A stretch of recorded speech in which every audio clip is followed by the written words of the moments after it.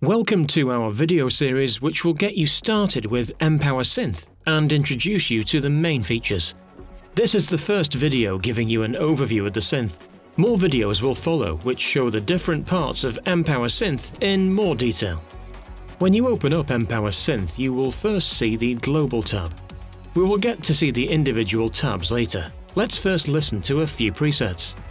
Click on the default field in the top right corner to open the preset browser. A pop-up opens showing the folder structure of presets. You can also use the search field.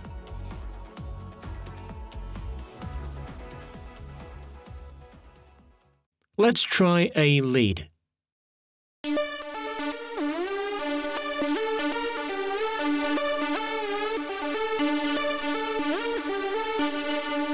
A pad.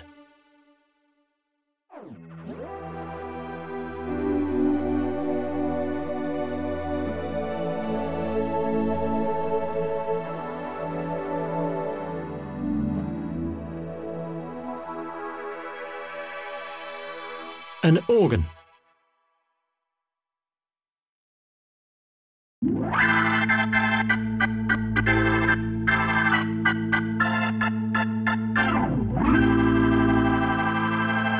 An electric piano.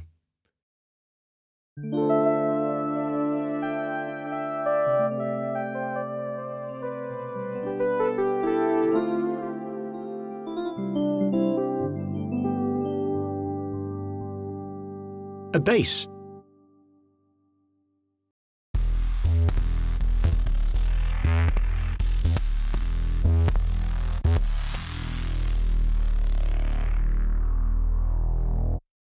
An FX sound.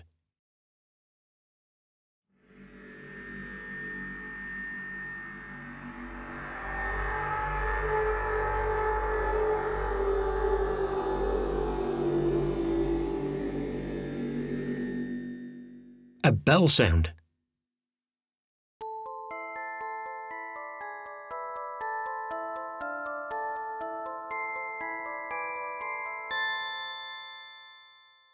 Sounds quite nice, doesn't it? On the right-hand side, you have a global limiter, just to be safe from accidental extreme volume changes. You will want to enable it, especially if you use the random feature, which we'll look at in just a second. If you have created a new sound and want it to have a standardized volume, you can hit the Set button, which automatically adjusts the global gain parameter.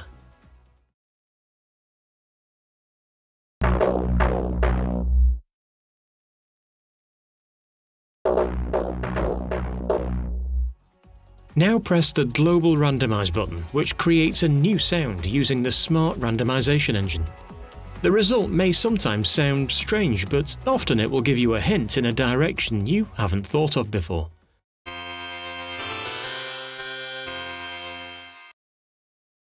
You can also step through the presets with the arrow buttons.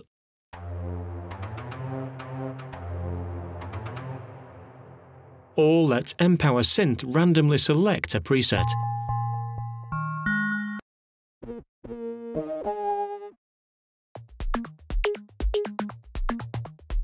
Next to this, there is the Panic button. If audio processing somehow goes wrong or gets stuck, you can reset it here. Now let's look at the tabbed area. In the Global tab, you have a global envelope and global volume panorama settings. Then you have 3 tabs controlling the 3 oscillators. A tab for the noise generator, 2 tabs for 2 independent filters, and the last tab for the FX section. The tabs are arranged in the order of signal flow. First, the 3 tonal oscillators plus the noise oscillators generate sound and get mixed one by one. The resulting sound is then processed serially through filter 1 and filter 2, and finally fed through the FX section. Note that all settings in the oscillator and filter sections, for example envelopes, tremolo, etc., are per voice, while the FX section is applied to the summed audio output after the filters. In each of the tabs you have the Randomize button to generate random values for the respective section. Using this feature, you can basically create a whole new sound without touching any specific controls.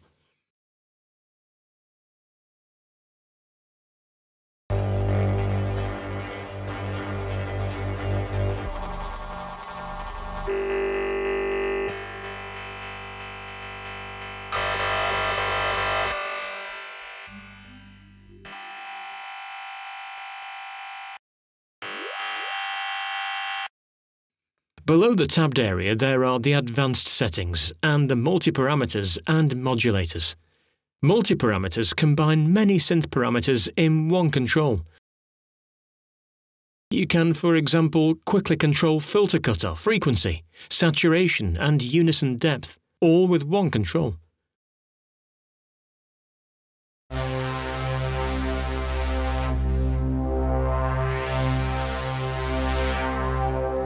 The multiparameters can be attached to any MIDI controller, including Aftertouch, to allow unbelievably expressive playing. You can reach the MIDI setup menu by right-clicking on a multiparameter.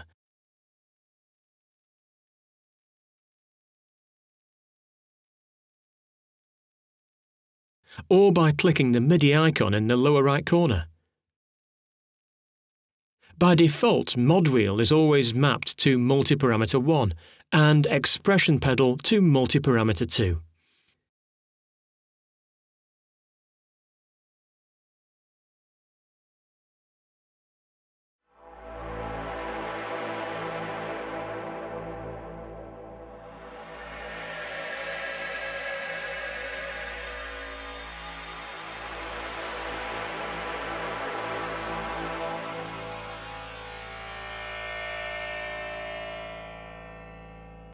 Modulators are extremely powerful and versatile tools, which can function as LFOs, envelopes, or random curve generators.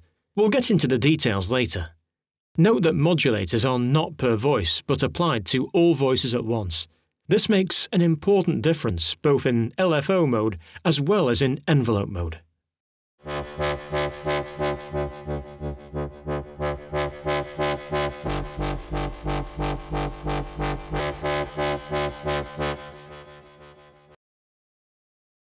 Both multiparameters and modulators have the Learn feature to assign destination parameters. Just right-click, select Learn or Clear and Learn if you want or do not want to keep existing destinations. Then touch any control in the synth to assign destination parameters and ranges. When you are done, left-click again on the multiparameter showing the rec symbol to finish learning.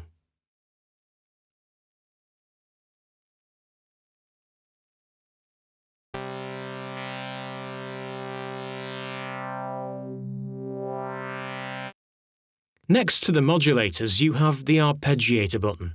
It's a polyphonic arpeggiator that has all the features you can expect.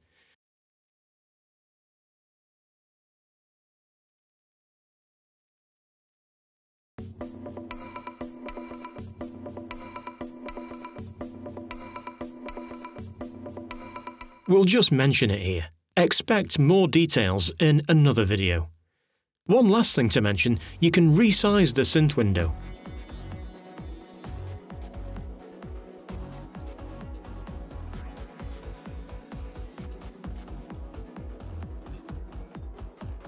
And you can change the style and the colours to meet your taste.